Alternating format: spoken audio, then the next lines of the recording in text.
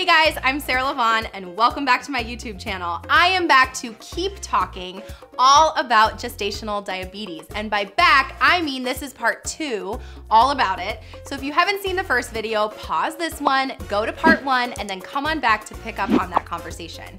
Today, I'm gonna talk all about what happens if you test positive for gestational diabetes, how it impacts the rest of your pregnancy, and then what to expect going into your labor and birth. More topics are coming at you soon, all sorts of stuff related to pregnancy and birth and postpartum. So if you haven't already, make sure you subscribe down below, and then let's get to it.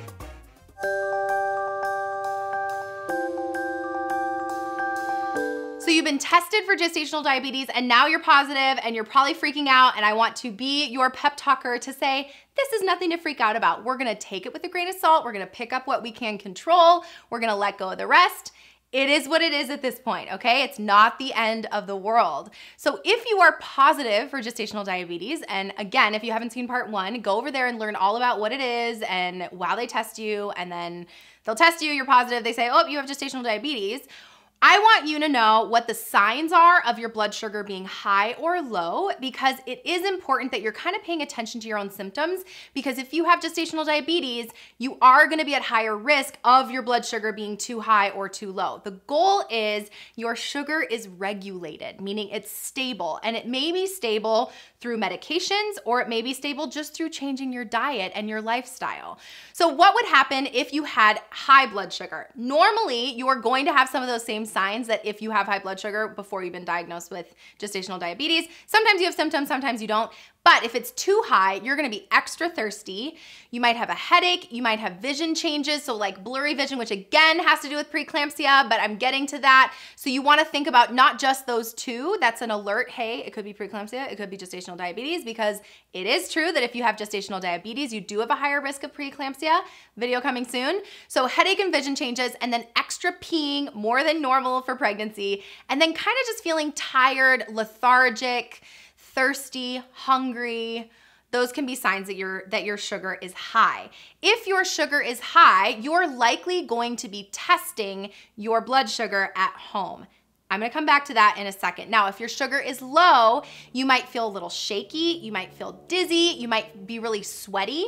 And sweating can actually happen when it's high too, but more often when it's low. You might be extra hungry, sort of moody, like you're all really snappy all of a sudden. And then it can lead to delirium. I had a friend, a roommate in college, that she had type 1 diabetes, and that's like a whole nother separate thing. If you have diabetes going into pregnancy, you're gonna continue to have diabetes in your pregnancy, and you're gonna have to be extra regulated because your sugars are gonna be influenced by the pregnancy hormones. But for her, when her blood sugar would go low, she would turn into like an animal. Like it was like she was completely delirious. We had to like tackle her to the ground and put frosting in her teeth. Like, and mind you, that is like an extreme case of type 1 diabetes. But if all of a sudden she turns crazy on you and she has diabetes, you might wanna give her like a hard candy or something, or throw some like sugar in her mouth to increase her blood sugar. We really care about your sugars being normal. Now that's for you, and then that's also for the impact on the baby. Once you're diagnosed with gestational diabetes, your doctor will likely set you up with a nutrition consult, because your diet is gonna matter more than really anything. And some of you may need to move on to medications and either take a pill or actually give yourself insulin, but most of the time, the first line of treatment is just your diet changes. So you're paying attention to what you're eating.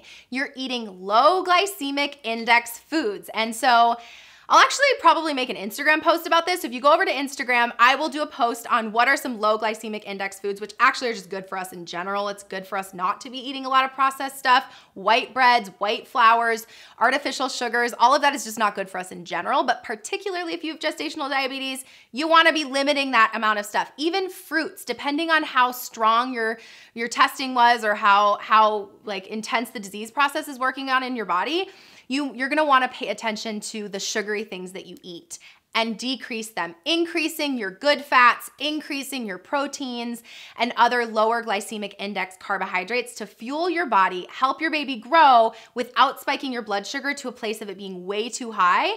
And then the other side of that for the low side is that you wanna make sure that you're eating super regularly. And by eating, that's like little nuts or like some sort of little snack here and there to regulate your blood sugar so you don't have these big spikes of like you eat and it's so high and then you're like, oh, I don't eat forever and now I'm low.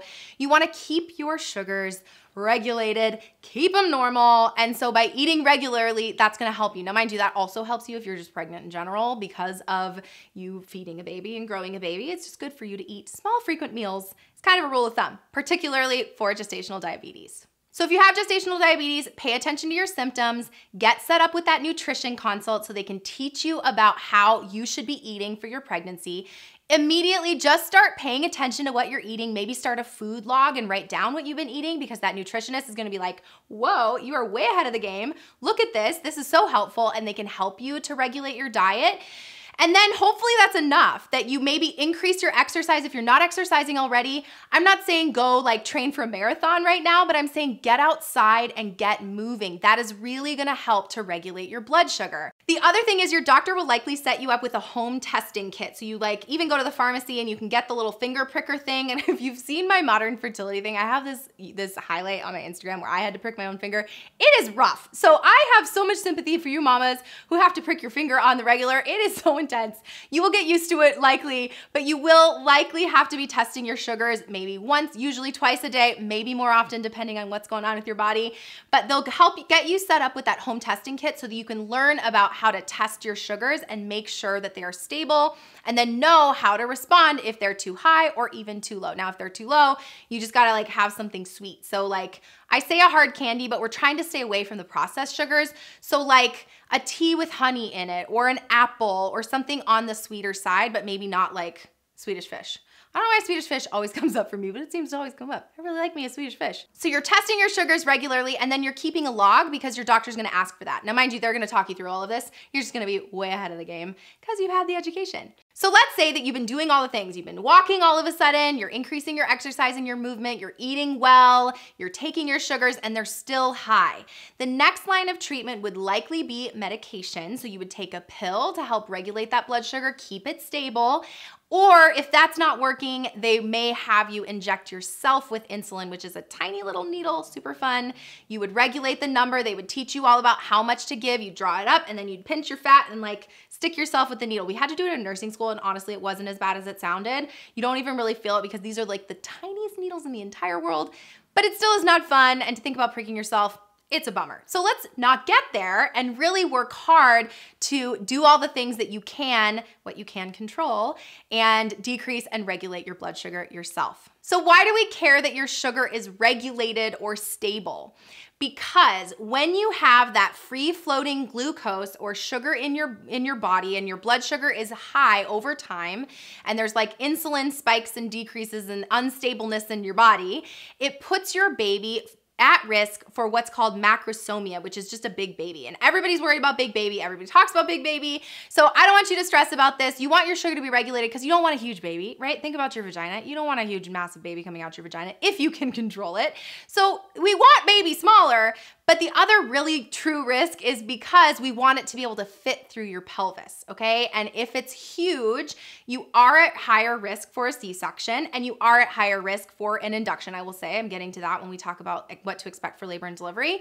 But big baby is one of the biggest things that we care about related to your pregnancy going forward, being at risk with gestational diabetes. Now with big baby comes a complication in birth called shoulder dystocia. And that is where once the head is out, the shoulders get stuck in the pelvic bones. And so it does end up potentially becoming an emergency because once we're there, we need baby to like come on out. And if it gets stuck, then what do? We need baby like out rather than stuck and in and hanging out ya. So we want to get the baby through, but it can cause other complications. It can be very scary for you. We want to avoid the baby getting stuck in your pelvis. I mentioned this before, but if you have gestational diabetes, you are at higher risk for preeclampsia. Again, video coming soon, but that's just basically high blood pressure in pregnancy, although it's a little more complicated than that, but you get the idea. And then polyhydramnios is another big one. You just create more amniotic fluid, which the more fluid around the baby, we like in general for there to be fluid around the baby, but we don't want too much fluid because then your uterus gets over distended or overstretched out, which can cause complications. And there's a ton of space for that cord to get all nice and twisted and around and up and down and everywhere. And so we want there to be enough fluid, but not like a whole extra lot of fluid. Everybody's worried about the baby and complications of the baby. So big baby in general is just like a big baby. Like they're super cute with their little rolls and like it is what it is as long as it comes out of you. That's step one. But number two is that when baby's inside of you, that extra glucose is going to pass through the placenta to the baby. So meaning more sugar in the baby's bloodstream, which causes their own pancreas, amazing, right? To produce its own insulin to help regulate the sugar. So they've had this increased insulin flowing through the entire pregnancy probably, or at least since you've had gestational diabetes. And then all of a sudden they're born, the cord gets cut, and now there's no more of that extra glucose or that extra sugar going to them from the placenta and the cord. And now their body's still producing that much insulin, so they're at increased risk for hypoglycemia or low blood sugar after birth. Because their body's like, oh, I only know to create this much insulin when they really don't need that much insulin because now their body's taking over their own production of blood sugar. Which leads me into what to expect from your labor and birth. So number one, with baby, really for baby, it doesn't make a difference through labor and birth. Like we're paying attention to your sugars, I'll get to that. But for after birth is when we really care for the baby. We want it to fit. Once it fits and comes out, because of that increased risk of hypoglycemia, low blood sugar, and low blood sugar in a newborn can be very serious. We really don't want their sugar getting too low. And so they're gonna have to test your baby and their sugar. Now that in general is like a prick on their heel. You test the sugar, it sucks for them. I'm sorry, welcome to the world. It's gonna be okay. And then if their sugar is low, first line of treatment ideally is breast milk, but if it's too low and they're not breastfeeding, then they may need an IV with some sugar water. They're gonna need to be monitored, and they'll just be monitored in your labor and delivery room. The nurse is watching for signs of low blood sugar. They're testing the blood sugar and being hyper aware that like, hey, this could happen with this baby. Doesn't always happen with the baby, but we do want to be aware and also be testing the sugar of the baby to make sure that we don't have a low blood sugar issue. So backtrack to labor and delivery / the rest of your pregnancy. So for the rest of your pregnancy, you can expect to see the doctor, be seeing your specialist more regularly. They're gonna see you maybe even weekly starting around 32 weeks, but that's flex and flow based on different doctors' criteria and how your disease process is functioning in your body. But you're gonna see your doctor a little bit more, and that is really the only risk to treatment. It's better to know and then see your doctor more often than not.